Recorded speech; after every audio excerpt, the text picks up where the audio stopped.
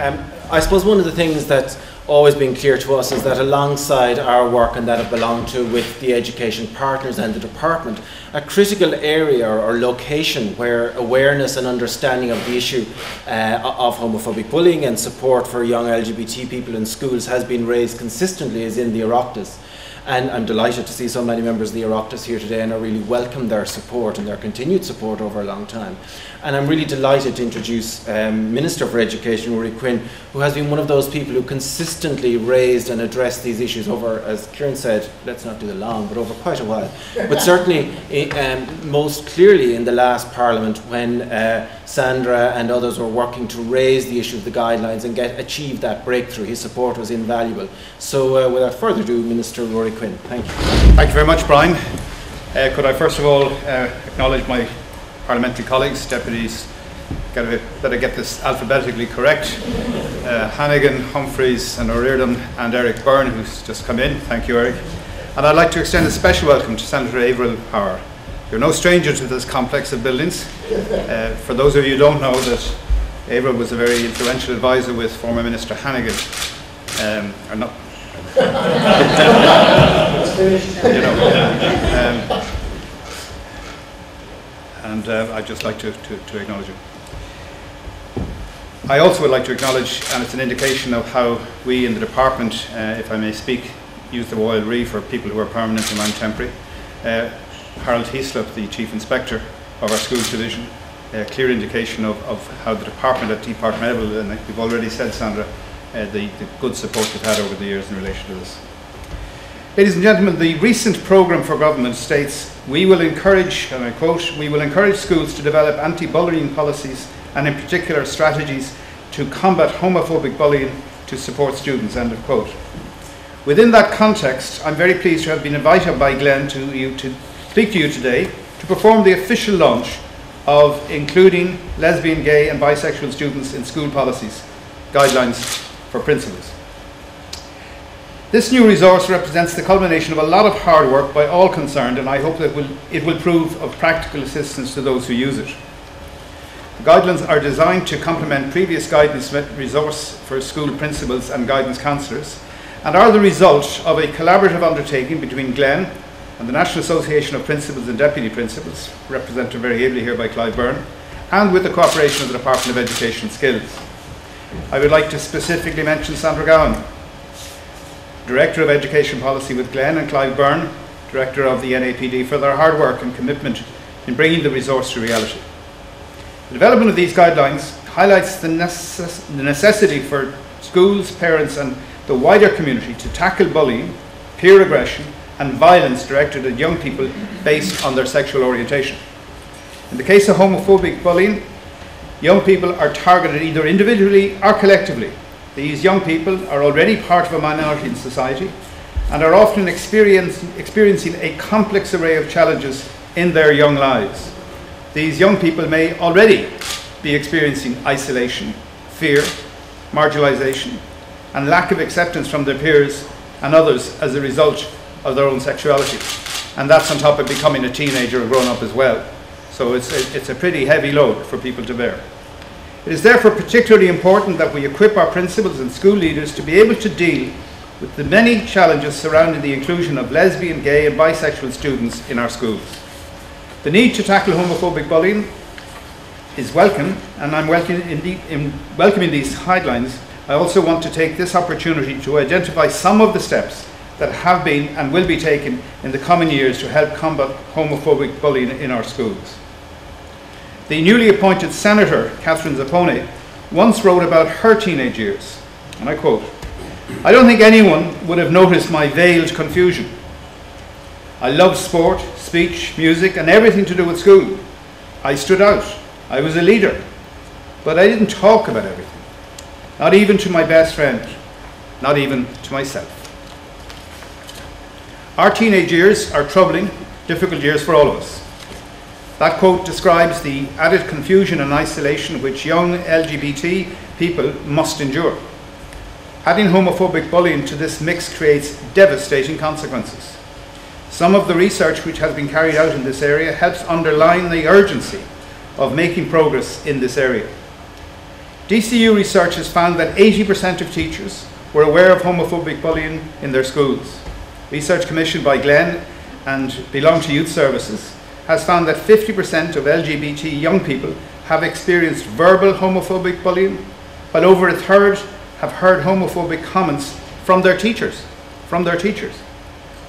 And amongst worrying of all, the same research has found that half of our LGBT young people have seriously thought of ending their lives.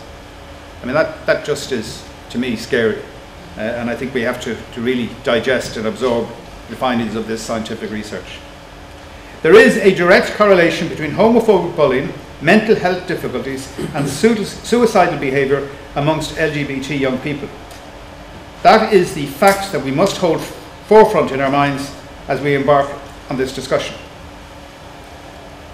In 1993, the Department of Education issued guidelines on countering bullying behaviour as an aid to schools in devising measures to prevent and deal with instances of bullying behaviour. Those guidelines were drawn up following consultation with representatives of school management, teachers and parents, and are sufficiently flexible to allow each school authority to adapt them to suit the particular needs of their school. I will be asking my department to re-examine these guidelines to ensure currency of content. For instance, they should reflect issues such as homophobic bullying, cyberbullying, and even text bullying. Under the Education Welfare Act of 2000, all schools are required to have in place a code of behaviour, and this code must be drawn up in accordance with the guidelines of the National Education Welfare Board. The NEWB guidelines were issued to schools in 2008. As a result, every school must have in place a policy which includes specific measures to deal with bullying behaviour and within the framework of the school's overall code of behaviour. Similarly to the guidelines issued by my department, it is important that the NEWB also ensure the content of their guidelines, that content is kept current and explicitly refer to areas such as homophobic bullying. The NEWB, is in the process of being transferred to the new Department of Children and Youth Affairs, and I will be emphasising to Minister Fitzgerald my views on the need to update these guidelines. I would hope that the NEWB will continue to play a positive role in education and from within the department. The SPHE Support Services has worked with Belong to on the design of a training day for teachers on sexual orientation and homophobia. More recently, the SPHE Support Service initiated a collaborative project with Belong to and GLEN to develop a teaching resource consisting of a DVD and lesson materials on the experience of growing up as a young lesbian, gay, bisexual or transgender young person. It will be ready in early 2012 and will be accompanied by a programme of teacher training. Guidelines, codes of conduct, modern curricula and training for principals, school leaders and teachers will continue to play an important role in our approach to combating homophobic bullying, but we can and we must do more. One proposal which I'm currently considering is the establishment of a working group comprising all the relevant sections of my department, along with the NGOs involved in this area and the education partners, including the management bodies and the unions, to help draft a roadmap towards the elimination of homophobic bullying from our schools. We should make it just totally unacceptable in terms of standard social behaviour that any kind of tolerance is simply not enough. We simply have to just get it out of the system altogether and be quite intolerant in our detestation of it. In addition, I would also like to mention the very important work being done for young people in schools by Belong to Youth Services. I would like to pay tribute to them for the vital contribution that they make to the lives of young LGBT people. Their most recent campaign, Stand Up, and we've heard reference to this already, Stand Up provides a focus for promoting positive awareness of LGBT young people, tackling homophobia and homophobic bullying, and building allies among young people and teachers. Finally, turning to the role of government, the recently agreed programme for national government includes some commitments which I think are particularly relevant to this area. This government has committed to to holding a referendum on children's rights, and we will do so as soon as practically possible. For anyone concerned with bullying or the rights of children, this is the key first step to adequately protecting our children. Once this has been achieved, a range of options will become available to us, including the investigation of the use of statutory or legislative provisions to work towards removing the threat of bullying from all of our children. Other provisions, such as the commitment to enact gender recognition legislation and our proposal to refer the introduction of same-sex marriage to a constitutional convention, will be of interest to anyone involved in campaigning for LGBT rights. The programme for government also states that LGBT people should not be deterred from training or taking up employment as teachers in this state. Visibility of LGBT adults is essential to building accepting environments within which LGBT young people can come to terms with their own personal identities. Progressing these areas would engender a new atmosphere of tolerance and acceptance in our society, something which Kieran referred to and which has an international dimension to it as well. For too long, gay people were criminalised in Ireland. Criminalised, it's hard to comprehend it now, but that was the case. For too long, their relationship received no recognition from the state, and for too long we have allowed homophobic bullying to be a feature of our education system.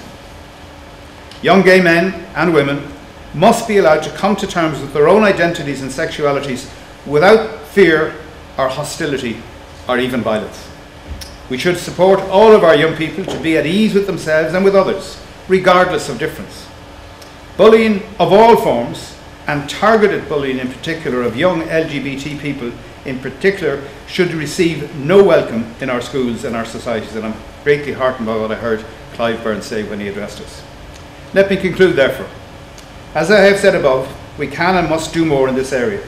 I would like to confirm the continuing support of the Department of Education and Skills to this important agenda, and I look forward to continued collaboration with GLEN and the other education partners in this area. Thank you all very much indeed. Just to conclude by saying, Minister, to thank you very much. It's very heartening actually to hear that the Minister of Education say those things to young LGBT people who would hear the message that it will not be tolerated anymore, that tolerance isn't enough, that elimination of homophobic bullying is what is going to happen and is required. And I don't want to speak for all the gays in the world, but I certainly would be delighted to say that I know that will give great hope to very many people, and I really appreciate that. Thank you very much. And I suppose your suggestion of a working group is one that I think we would very strongly welcome, and along with Belong To and ourselves and other NGOs would be delighted to work with to look forward developing a roadmap towards, as you put it, the elimination of homophobic bullying. But just to finish on that, Minister, to say thank you very much. It's been incredibly heartening, and you've charted a roadmap for progress that I think we're thrilled with and delighted with, and we look forward to working with you and the department over the next very short space of time to, as you say, eliminate homophobic bullying. Thank you very much, Minister.